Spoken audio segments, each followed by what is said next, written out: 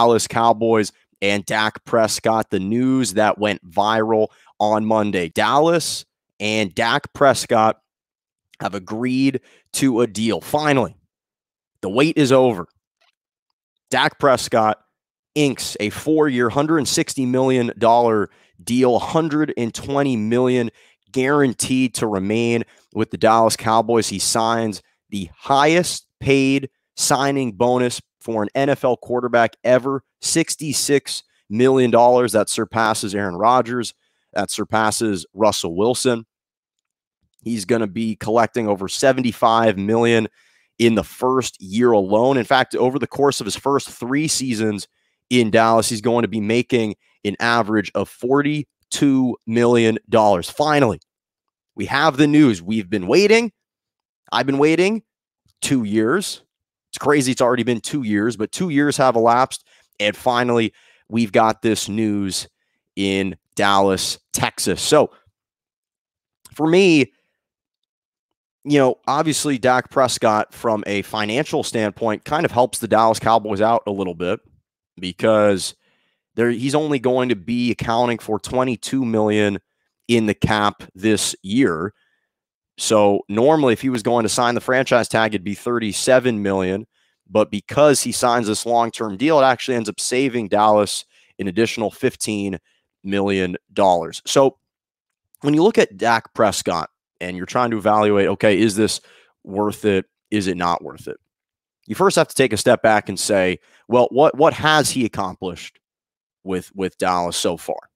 Well, we do know that he's thrown the most number of 400-yard passing games in Dallas Cowboys history with 7. He's rushed for over 24 touchdowns, which is the most by any Dallas Cowboys quarterback. He's second behind Tony Romo for the most 300-yard passing games as a Dallas Cowboy. And this is a guy in Dak Prescott who's actually led the Cowboys on 15 game-winning drives. This is a guy that has a 42-27 overall record as the starting quarterback for the Dallas Cowboys. And he's thrown for over 17,000 yards. And he's been phenomenal. He's been absolutely phenomenal with the Dallas Cowboys. And so 17,000 passing yards, 106 touchdowns, 40 interceptions, and yet the Cowboys haven't reached the Super Bowl and haven't won a Super Bowl in 25 years. Now, I know what we should be talking about. What we should be talking about is, should Dallas have given him this money? Should Jerry Jones have caved and acquiesced to Todd France's demands and to Dak's demands and given him this contract? And that's a completely valid argument. You're paying this guy this much money, this lucrative of a deal. Hell yeah, you're expecting at least an NFC Championship appearance, if not a Super Bowl. I totally understand that. That is totally valid and legitimate. I don't want to focus on that today. Because the reality is, yes, this is a lucrative contract. And yes, if my mom gave me $500 to go buy groceries to make a meal for my family, to get a nice meal, I'm not going to Trader Joe's. If I go to Trader Joe's, I'm going to get shredded. My mom's not giving me $500 to go to Trader Joe's. I love Trader Joe's. Everyone loves Trader Joe's. Quality's great.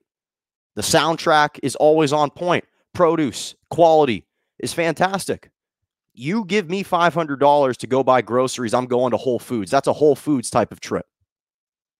If I don't come back with a Whole Foods bag or a Bristol Farms bag, I'm getting absolutely torn to pieces. You're not going to Trader Joe's with $500 on your budget to buy groceries. You're not going to get fresh meat. Doesn't matter if it's boarhead quality, boarhead meats from a Ralph's. If I come back with a Ralph's bag, my mom's going to tear me to shreds. She's expecting me to go to a delicatessen, to go to a deli. But I don't want to focus on that today, because I just want to take a step back, take a deep breath, and just appreciate and relish this moment for Dak Prescott. That's what I want to do. I want to take a sauna in this story, because this is one of the most heartfelt stories that you can find. And it's easy to quickly move on to the next following question, which is, well, what should the expectations be? And they're all valid and legitimate. But let's take a step and just treasure this moment and enjoy this moment for a man that has had to endure so much. Because for whatever reason, it's just felt like people have never fully embraced Dak Prescott. They've never wanted to wrap their arms around him. First, it was he was being scrutinized for expediting Tony Romo's retirement and taking over his job in 2016. That was the first complaint. Then it was, well, this is Zeke's team, and all the success is predicated on Ezekiel Elliott. And the only reason why Dak has had any success is because of the run game by Ezekiel Elliott. Then there was the impasse with the contract with Jerry Jones and his agent, Todd France, and they were at a grid. There was a gridlock that was existing between the two of them. And Jerry Jones was trying to divide the fan base. Who should you root for? Who should you support in this instance? And then Dak is forced to sign the franchise tag. He bets on himself, and he suffers a gruesome, devastating, potentially career-ending injury, shattering his ankle. And instead of taking the moment to console the guy, we're already devaluing his impact as the starting quarterback and saying, oh, well, a guy in Andy Dalton can probably come in and do an admirable job. And what we saw is that whole situation blew up last year. Dallas was horrendous. And what it highlighted was that Dak Prescott was, in fact, the linchpin that has kept this Dallas Cowboys team afloat. That's what it showed. And so he's had to endure so much. He's lost loved ones. He obviously shattered his ankle. He's had to battle his way to get to this point. This is a quarterback who didn't go to a Power 5. I mean, he went to a Power 5 school, but he didn't go to one of the elite Power 5 schools in the SEC. He went to Mississippi State. He was selected in the 4th round. Over the course of his first 4 years in the NFL, he accumulated $3.6 million. He didn't actually make over $1 million till his 4th year in the league, his 4th year as a starter, in which he had already led the Cowboys to the playoffs twice. In fact, his rookie year, he led them to a 13-3 record, the best record in the NFC. And he's proven he'd collected a win for the Cowboys. He'd won the NFC East twice in his first 4 years, and he hadn't made anything over those 4 years.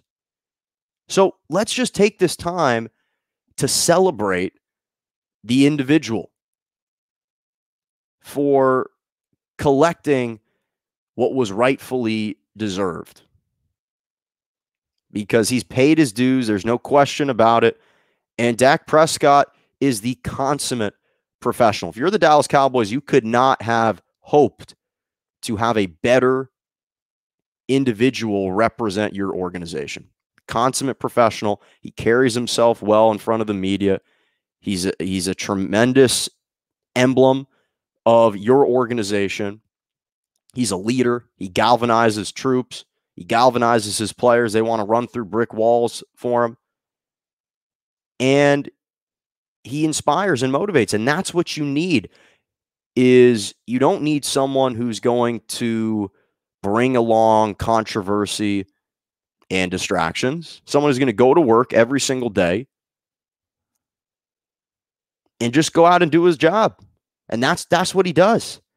And so when you see the emotions overflowing and you see that embrace that he has with his brother, it just touches your heart, because not only did he just receive generational wealth to set him and his family's kids and his family's kids, just generations of wealth for his entire family, but you see the hard work that he put in.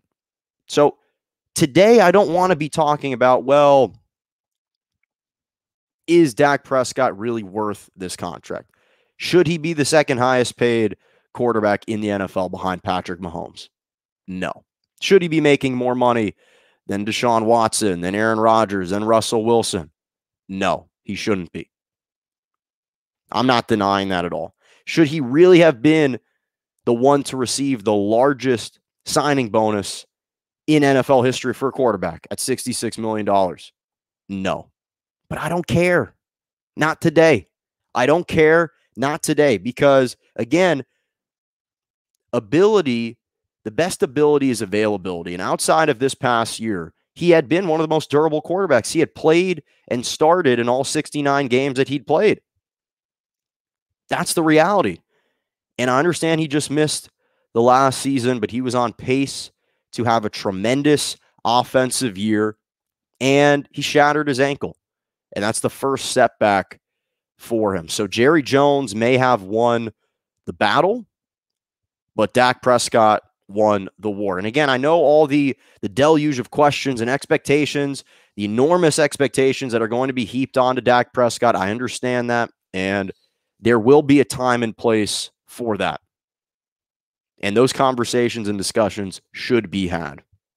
But right now is not that time to be explicating and dissecting this contract and calling into question whether or not he's deserving of it. Let's just enjoy this sports story and appreciate a story of a guy that's had to overcome so much to reach this point. That's ultimately what we should be focusing on.